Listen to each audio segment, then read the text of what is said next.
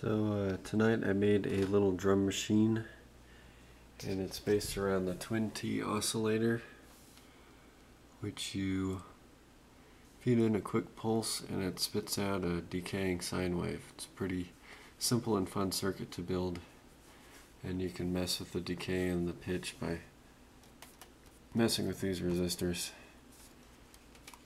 So, and then for the sequencer, I've got a MSP430 microcontroller, or aka TI launchpad, and it's got two different preset patterns, and you can select different presets by clicking on the button. And then there's tempo,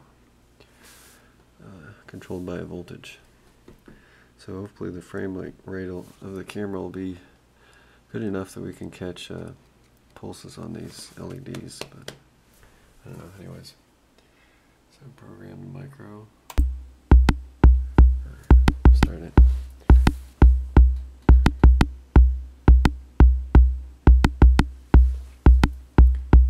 Here's a bass drum.